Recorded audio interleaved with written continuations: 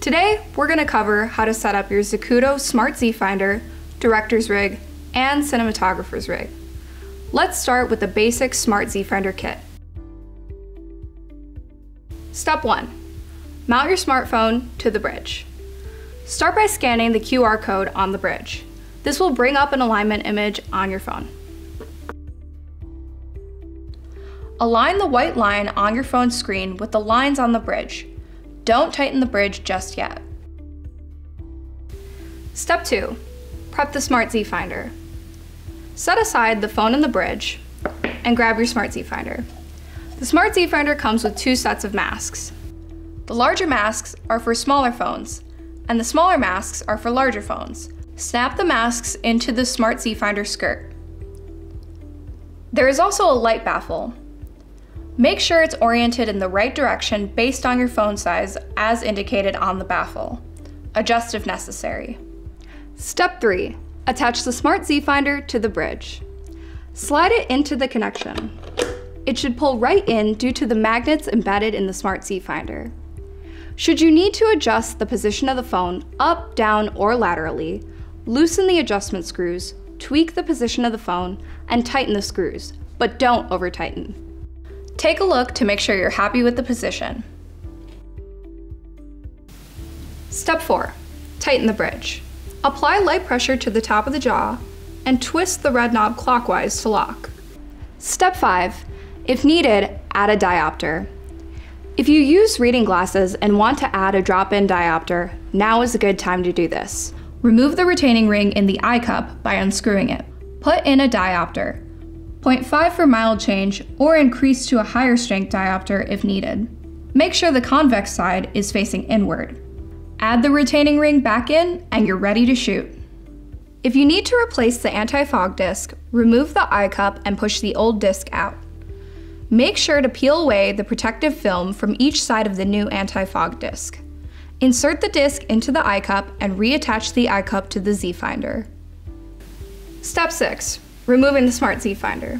Of course, at some point, you'll want to remove the Smart Z Finder. To separate the Smart Z Finder from the bridge, place 2 fingers on either side of the red knob and put your thumb in the recessed area. Then angle the Smart Z Finder down and pull to break the magnetic lock. You'll note that the Smart Z Finder has numerous Arca Swiss and NATO mounts with cold shoes and 1/4-20 mounting points.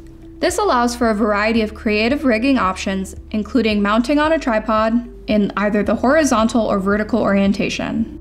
That's it. Have fun shooting! The Director's Rig upgrades include the addition of the Director's Grip and the accessory rail. The Director's Grip can quickly be attached for horizontal or vertical shooting, or it can be used as a top handle for low angle shooting. Step 1. Attach the accessory rail. Grab your accessory rail and slide it into the lower of the 2 Colt shoe slots. Then tighten with a flathead screwdriver. Step 2. Attach the Director's Grip. Just slide the Director's Grip into the cold shoe at the bottom of the bridge and turn the red lever to tighten. Or, for vertical shooting, attach to the cold shoe at the side of the bridge.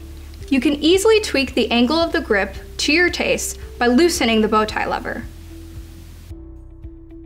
Now you're ready to take some great shots. With the Cinematographer's Rig, you get everything that's in the Director's Rig, plus the adjustable shoulder stock and brow. This setup gives you remarkable stability and versatility, and it's simple to set up. Step 1. Attach the adjustable shoulder stock. The adjustable shoulder stock attaches quickly and easily. Simply clamp the end of the shoulder stock onto the end of the bridge. Then tighten the red lever. Step 2. Adjust the angle, length, and shoulder rest. To adjust the angle of the shoulder stock, loosen the red lever closest to the bridge. The second red lever adjusts the length of the shoulder stock. To adjust the shoulder rest, simply apply pressure and rotate the rosette joint. Step 3. Attach the brow to the accessory rail. Attach the brow via the lower cold shoe mount on the accessory rail. It's a friction fit, no clamping required.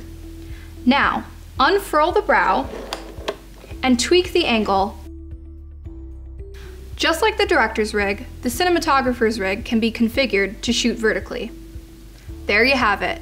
Now you're ready to create content with precision and ease. Whether shooting horizontal or vertical, we have you covered.